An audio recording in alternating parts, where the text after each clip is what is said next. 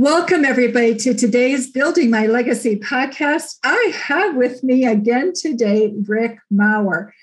You may have remembered him. He was on our podcast talking about his book, Seizing Moments of Possibility, a great, wonderful book, and especially in today's world, right, where we're always wondering about what's next and what is possible to make things happen anymore. And he's also a speaker and a consultant and works a great deal with companies in terms of change management, team building, engagement, all of the things that we're so desperately in need of right now. And so today I'm going to focus with Rick on some of his work that he's doing now on change. He's written a delightful book that you'll find very helpful. We'll put a link to that in the show notes, so you can get access to it through Rick. But let's talk about some of what you've done and some of your observations about why humans are so resistant to change. Right? I'll let you get started on that. Okay, I've got my soapbox here. I'm going to stand on it. Here I go. In some ways, I realize that we all have the capacity to resist change, but I think often we resist being changed as opposed to just resisting change outright. Like, how dare you take that project? How dare we move to Omaha? How dare, it's that kind of thing that can really get us rankled versus, wow, I'm really glad we're making this change right now. And I'm really glad I'm going to get to be a part of it. Yes, it's extra work, but boy, is it critical to our success. And that part, that emotional part of people going, whoa, this is important. That's what gets left out too often. And like, for instance, let's say you and I are executives. And so we're good people, we're smart people, and we come up with this, oh, and we need to do this. And you're going, oh, Rick, you're brilliant. I go, well, thank you, Lois, you're brilliant too. And we go back and forth and we say, well, okay, we got this big challenge. Here's what we could do. And we've already come up with a direction we could go. And then we tell other people. And so the problem is there are two things going on. One is, what's this project? But the other challenge, which happens before what's this project, is, why are we even talking about a change? And we miss that step quite often. We might have a few slides, but what's critical is that people go, like when you and I talk, they go, whoa, that I hadn't thought of it that way. Oh, that makes sense. That doesn't mean they're happy about it, but they're going, I better pay attention to this. And oddly, that's still missing from a lot of meetings that I go to, or when I'm talking to clients, they'll go, oh yeah. Why do I need this? Yeah. So you're also talking about creating a system, a process where things get blended, because we tend to put something out, we train for it, then we have the next. Mm-hmm. But we don't look at, if we've done 3-4 courses, have we blended them together so that we have a coherent process? So talk a little bit about that. Sure thing. First of all, I agree 100% with what you're saying. And we tend not to have a coherent process just for those opening 10 minutes on our Tuesday morning meeting, where we go, oh no, because that's a real opportunity to engage people. The guy who used to be the head of Scandinavian Airlines, SAS, his name was Jan Carlson. Jan Carlson, yes, okay. I remember him. Okay. And he said, every day it depends on which thing you read. Either there are thousands or there are millions of opportunities for us to engage our customers in a respectful way that does something for them. So if you've ever been to an airport and you can't get information about what's happening with the flight, and that it's not that these people can magically say, we'll get a plane for you. I mean, it's that somebody comes over and says, you okay? You have a question? You go, yeah, as a matter of fact, I do. I said, yeah, that's, sorry to say that's a really big problem right now. Let me see when it's actually, we think it's going to go. That just that little thing can often get people to go, oh, somebody's paying attention. I'll give you a really simple example. I won't name the cell phone provider that I use, but I like them. But I went into the store the other day because if something just wasn't working. And there were probably 3 customers in there, and I think there were 4 employees. Nobody looked at me. I mean, I was there for 20 minutes. I mean, this is a small place, and nobody said a word. And there was this one woman just behind the counter. And I said, can you help me? And she said, no, she does. And I have no idea why she was behind the counter.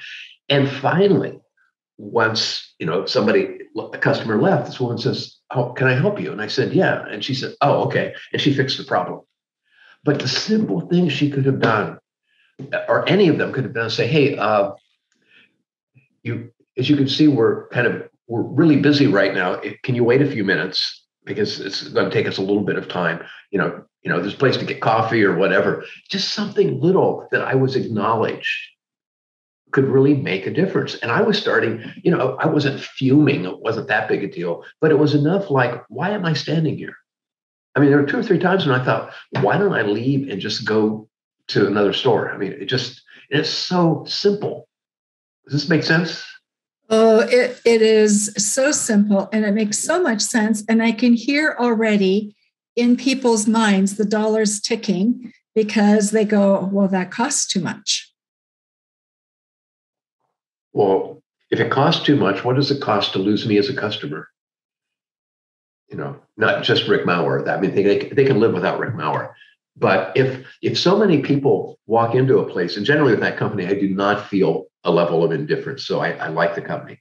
But if enough people walk in and go, and yeah, it's really hard to get good service. I mean, if that starts to be the word on the street, you got a problem. Do I have time for a story? You have time for a story? Go ahead. I love your story. Right. Okay. If I told this the last time we talked, please stop me.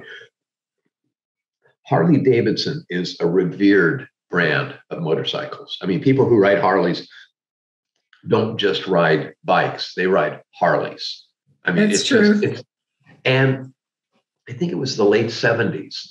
They were having real problems and their quality was going down, like lots of repairs that hadn't been there before, and they were losing customers. And then they discovered quality improvement, which was very big with Deming and people like that. And they changed and they turned the company around.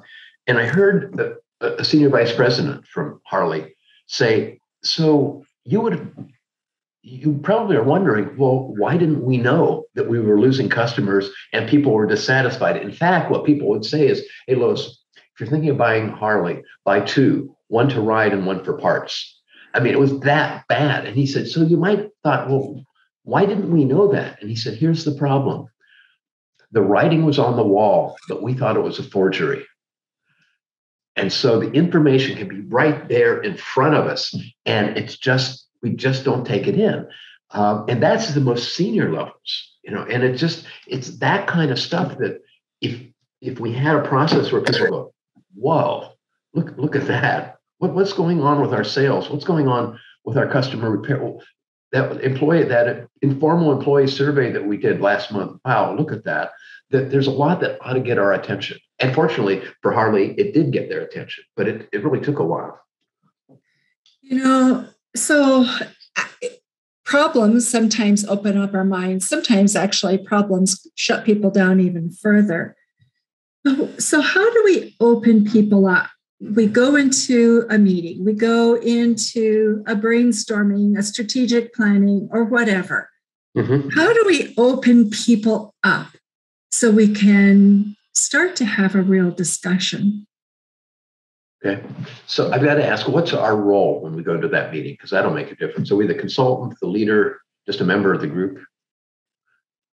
You choose. You can choose whoever you want to be at the moment. Okay.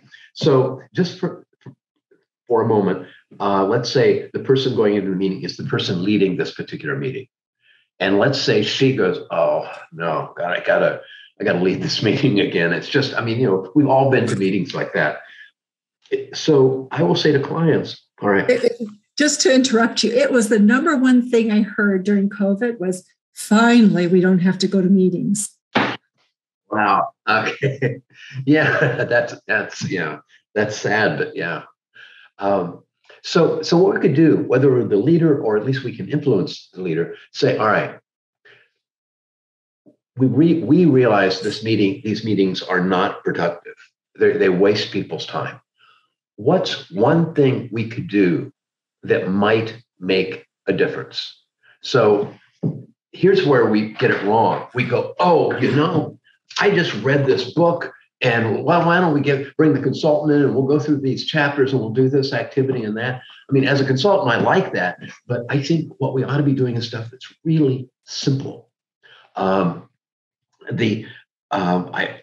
know there was a guy who ran a small company, Rhino Foods, and they had to do downsizing. They had never done downsizing ever in the history of the company. It was family owned.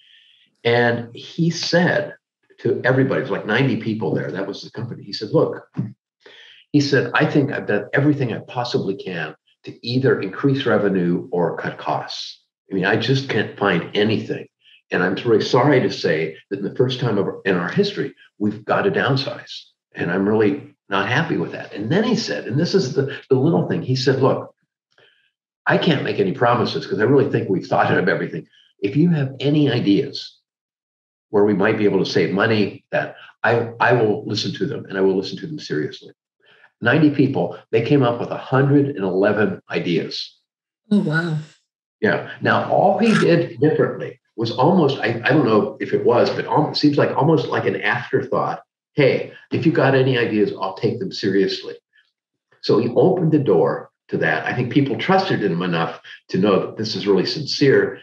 And then when he got all these things, he called some people together and said, we got to do something with these. And they ended up with like 5 big themes for this, and they weathered that storm without any layoffs. So wow. It's just that, because everybody, I think, is probably in a meeting where downsizing or layoffs are being announced, and it's usually very formal. It's you can feel the pain in the room, and the leader can hardly wait to get off the stage and go, okay, here's Rick from HR. He's going to talk about what we're going to do. And this guy had the guts to actually stay there and say, look, I don't think there's a good answer out there, but I really, hope we come up with something. So here's what's interesting. I think soon as we have a problem with our bottom line, and we've got, especially if you've got shareholders, stakeholders that you have to give reports to, the go-to position in those companies tends to be, we'll just cut people. That's where we can get the biggest impact in the shortest period of time and meet our numbers, right? Yeah. That's the go-to position. And so if your goal is always, do I hit my quarterly goals? Yeah. And that is your backup strategy to hitting your goals. That will always be your strategy. Yeah. However, if you have a strategy such as that, and you may have to do your first cut, but then say, you know what, we got next quarter coming up, and if we're not going to cut again, what are we going to do? That'd be much better than what most people do. Yeah. What was I going to say? I just lost my own train of thought. This is scary. This is maybe the most brilliant thing I've ever thought of, and I can't think what it was. I do know what it was. It was just an aside. The big problem with using layoffs as our thing of choice, because it's easy. I mean, it's not fun, but it's easy to go, okay, this group, bam, you're gone. The problem is that sends a message throughout the organization that you're not important. And even if you're not in the team that was just axed, it's starting to send this ripple like, are we going to be next? And so it seems on paper, it seems like, well, this makes sense. It's a good way to save money. The problem is that it doesn't make sense in that you can really mess with morale. You can mess with people's sense of really wanting to work there. So it's not that people are going to lay down on the job, but what you're going to get, as one CEO said, is all I got was malicious compliance. He got enough energy so the project stayed alive, the work stayed going, but it wasn't high quality stuff. So people didn't lose their jobs because we were in the meetings, we were doing what we're supposed to do. So I want to talk about malicious compliance because that's part of what you deal with change in organizations. Is often the way we implement change results in malicious compliance. Would you talk about that? Because I don't think we talk about it at all, or not as much as we should. I agree with you. I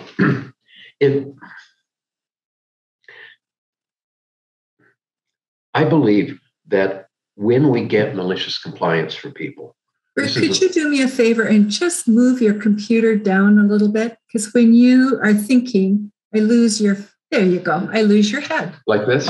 Oh, sorry. Okay. There you go. There's absolutely no reason for me to look down. There is nothing here other than a blank sheet of paper. So, okay. So I think one reason we get malicious compliance, is that people just, they don't believe that what's going on is actually very important. They don't believe that their work matters. And so all I need to do is get through the day and then everything will be okay. And sometimes people might be doing some task that doesn't seem to be all that important, and maybe that's okay. But for the most part, as soon as we get that, we're turning otherwise really good students into C students. And people are doing the job. They're not going to fail because they don't want to get kicked out, but they're not doing the work that could inspire us to go, wow, what a great idea. Hey, let's, and feel that excitement. And sometimes you can walk in a room, and even if they're speaking a different language, man, quite often you can tell if malicious compliance is going on, or if there's that vibrancy and that excitement. And that's what we're looking for. And it just, and it doesn't cost more money to do that. It means blending this stuff into what we're already doing. So, okay, so let's talk a little bit more about blending what we do so we don't end up with disengagement and malicious compliance, which it would be the worst case scenario of the two. What can we really do? Okay. By the way, the questions you're asking right now are the questions that I would suggest that leaders and their coaches and consultants be asking.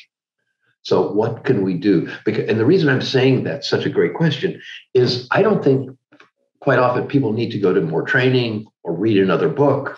Of course, they always ought to read my books, but I don't think, sometimes people need that kind of fundamental stuff. But basically say, all right, so what's getting in the way? What could we be doing? That's a really big deal. And now when I look at it deeper, I came up with this model of why people support us and why they resist us. And I'm just going to talk about the resistance side for a minute. And there are these three levels. The first level, all of them happen. They're all alive all the time. But level one is the easiest one to work with. Level two is harder. Level three is hardest. So level one is, I don't get it. It's just purely intellectual. I just don't understand what you're saying. I'm going to come back to the positive side. At level two is, I don't like it. And this is an emotional reaction. And by emotional, I'm talking about it's fear, it's survival. I mean, it's not like, well, I don't like Brussels sprouts. Could we get something else? That's a really low budget kind of thing. It's like, whoa, this is real. We got a kid in college. We've got, it's all that. So suddenly a change that has an impact on 10,000 people now has an impact on one person, and that's me. And I'm worried. So level two is this emotional, fear-based kind of thing. And the third one is, I don't like you. And what that really means is we may like each other perfectly fine, but working on projects, we don't trust each other. We don't have confidence in each other. So let's say I'm the one where that level three is not good. And so somebody says, well, Lois, why? And because, well, Rick, he's just not trustworthy. Oh, you mean he lies? No, he doesn't lie, but he'll get excited about something and go, oh, here's what we need to do. I've almost finished this book. So we're going to have a meeting tomorrow. And, a lot of us do that out of excitement. But the real problem is people don't trust that they're in good hands. Okay? The positive side, so everybody's not depressed, is at level 1, people get it. They understand what's going on. Okay. That doesn't mean they're going to do anything with it. All it means is they understand. Okay. Too often, our PowerPoint presentations just focus on level 1. Okay, here are the 82 steps to do this, and here are the numbers, and blah, blah, blah. And that may be critically important, but it's generally not the stuff that's going to get people excited. Okay. So level 2, which is I don't like it, is I do like it. I'm excited about it. I want to be engaged in that. So rather than that fear, and rather than some of the stuff you read that people automatically resist change, if you can capture energy at this level 2 where people go, whoa, yes, it may be scary out there, but boy, am I glad we're addressing it. That's a big deal. And often our plans don't really go into that very much, but I think it's critically important. And then the third one, which has to do with our relationship, I don't like you. And what it really means is I either have trust and confidence in you or I don't. And so quite often that's the one that will kill an otherwise good idea. And the problem is we can't talk about it. Wow. And that is so true today. I want to go back. Let's go back to point 2. And I want to talk about the symptoms and signs that you see in each. So I don't like it. So in a culture where people have been trained not to speak up, for example, or if they're very worried about what's PC, what are the signs and symptoms you look for that say, I don't like it? I think I like it is an easier read than the I don't like it. It is an easier read. Yeah. Because people feel enough confidence that like, wow, we're on the same page here. That's exciting. One of the things, it's often very hard for people to talk about that level 2 emotional stuff. In fact, what will happen is, let's say you're making a presentation, you've got all these slides, you've spent a lot of time on it. And so you say, hey, so I'd love to know your reactions to this. And I raise my hand.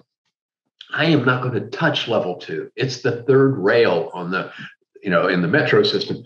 Just don't touch it. And they say, Rick, what's your reaction? And I go, well, can you go back 2 slides? I have a question about the budget projections. And you go, okay, good. And you're thinking, good, nice level 1 question. I can answer that. And so what happens is you're acting in good faith, and the other people are asking the kind of questions or saying things that are safe to talk about. So have you thought about what cities these regions are going to be moving to? Have you thought about, that's all level 1 stuff. And so it's really hard to get at the level 2. And I'd be glad to give a couple of examples that people can use to get at that. Please do, because I think if you're going to move in that direction, you've got to know what to ask so you can open it up. Yeah. Well, actually, and the first thing is, as a leader or the coach or consultant, we need to have a mindset, pardon me, that allows us to be curious about what those people are thinking and feeling. Because if we don't, you can be telling me this heartwarming stuff or whatever, and I'm not taking it in because I'm just thinking about the next slide and we've got to get to it pretty quickly because, we got to give up the room, that kind of thing. So here's one of the things. I did this years ago. A big consulting firm was working with a client, telecommunications company, on a big project called business process reengineering, very controversial at the time. And it was the planning group. And my job was to come in for like half a day, teach my stuff, and then leave. That's all I was doing. And so with that consulting firm, that's what I did. And so they had their consultant there and the planning team from the company. And I'm doing my presentation and said, Rick, next week the bottom is going to drop. And I said, what do you mean? And I said, oh, and other people go, oh, yeah, he's right. It's going to be awful. And, and this is an office building. And I'm going, what's going on? They said, oh, it's just going to be, Rick, there's going to be blood everywhere. I mean, horrible images. And they said, wait, folks, what's going on next week? And they said, we're holding a meeting. And I go, yeah. And they go, it's an all-day meeting. And what kept coming out then was it's the first meeting we have with the key stakeholders saying, this is the first draft of our plan. And they said, people are going to hear, what should we do? And suddenly these 15 men and women looked at me like with puppy dog eyes, like, what should we, And the temptation would be to go, well, turn to page 42 in my book, and there's an answer. That's absolutely the wrong thing to do. But they really were hungry, and I couldn't just make up an answer for them. And so I did something on the spot, which has now become part of what I do, I call it creating the list. And I said, all right, does everybody here know somebody's coming to that meeting? And everybody goes, oh, yeah. What's going to be on their minds?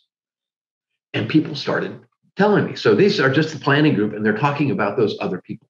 And I'm writing on the flip chart as fast as I can, and I knew what to do with it. And I said, okay, I just taught you those 3 levels. Let me take the green marker. Which of these have to do with facts and figures, level 1? And I underlined those. And which of these are level 2? Let me use a different color marker. And that has to do with emotions, fear or excitement. And then I used a 3rd color marker. Which of these have to do with lack of trust or confidence or trust? In this instance, everything on that list was negative. What I find doing this with organizations, it's a blend of things. But when you look at that, in their case, just imagine this sheet where I was writing about as small as I could, and then they would say, oh yeah, that's level 3. I mean, it was eye-opening for these people. I mean, they had all this data already. They didn't have to do a survey.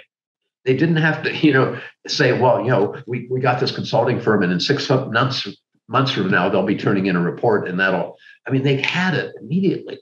And as they're looking at it, somebody said, oh, that's why the bomb is going to drop. And people said, what are you talking about? I said, we designed that 8-hour meeting to deal with level 1 issues, facts, figures, timelines.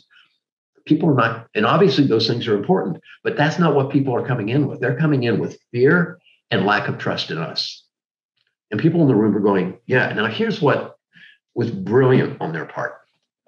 They said to the consultant for the big firm and me, they said, could we take the next hour and redesign that meeting?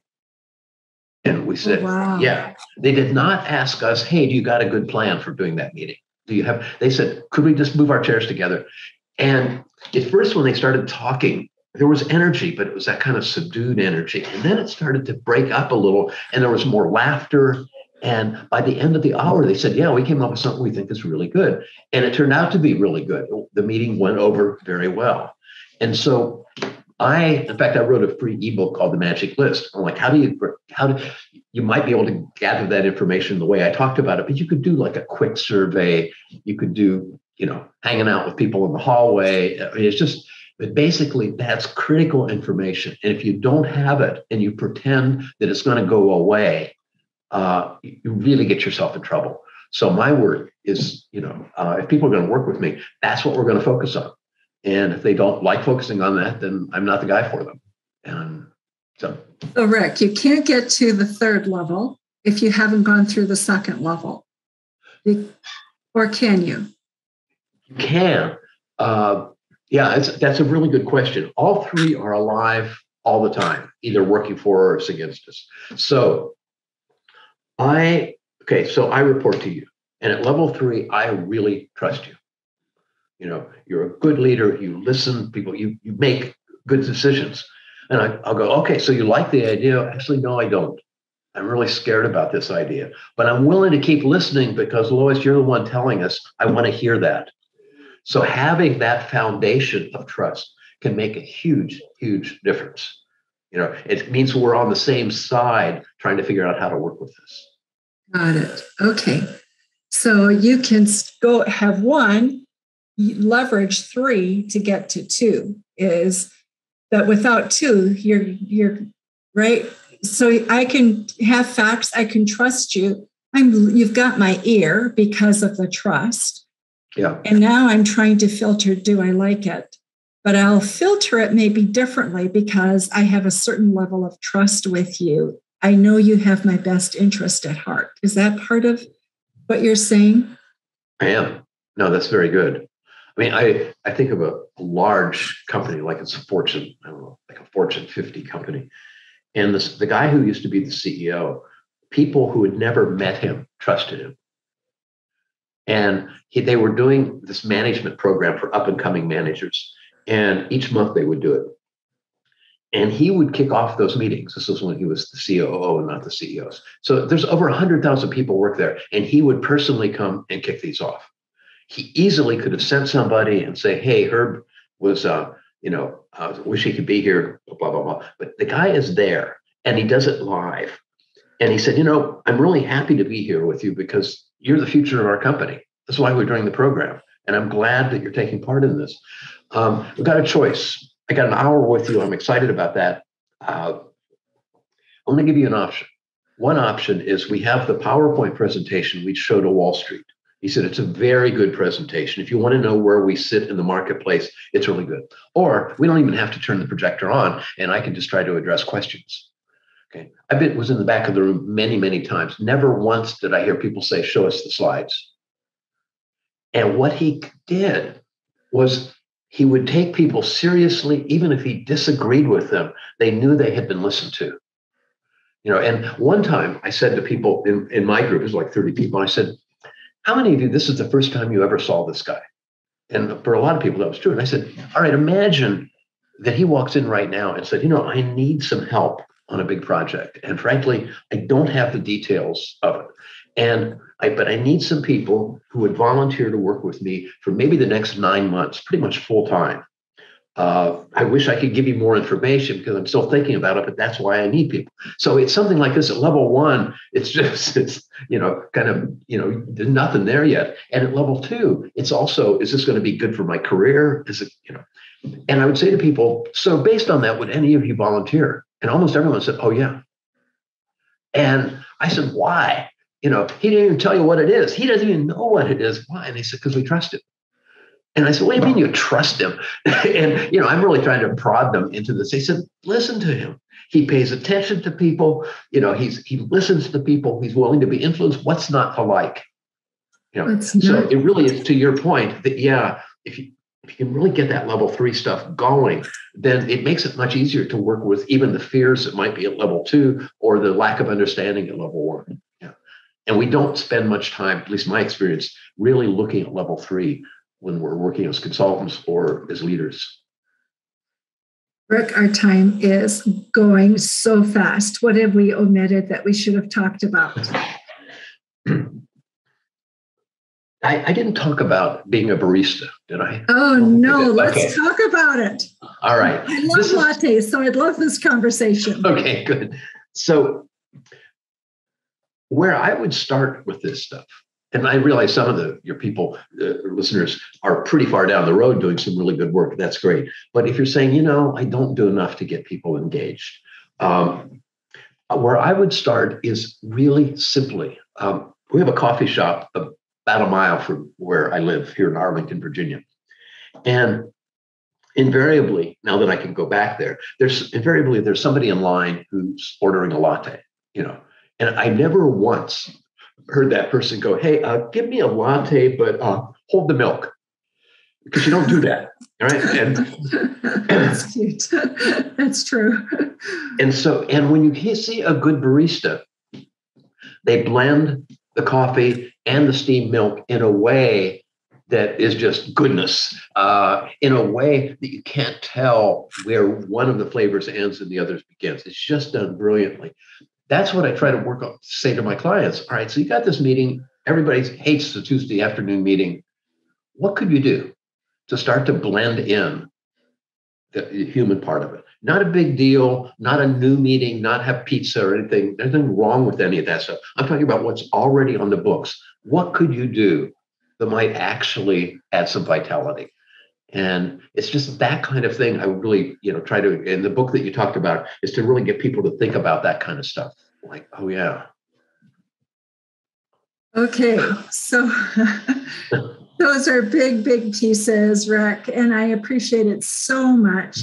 For those of you who are listening, your magic list, can you make that available to people through the show notes? And then also your book, in terms of, does change have to be so hard? Your latest ebook. For those of you who are listening, he has Rick has a marvelous process of change that he talks about in that book. And I think you'll find it very helpful. Certainly, he would be an excellent resource if you're getting engaged in a change process within your organization. So is that okay if I make that offer? Yeah, send it over. Okay. So thank you so much, Rick, for being with us today. It's always a pleasure. And for those of you who are listening to Building My Legacy podcast today, thank you so much. Remember to visit our website at www.buildtomorrow2.com, and also our new website, which is www.startwithcollaboration.com. So I look forward to seeing you all very soon again. And again, Rick, thank you. Oh, you're welcome. It was a pleasure. Okay. Thank you. Thank you for watching my video. Don't forget to like, subscribe, and click the bell button above. Leave comments. We'd love to hear what you think. And visit our other social media links as well. Thanks much.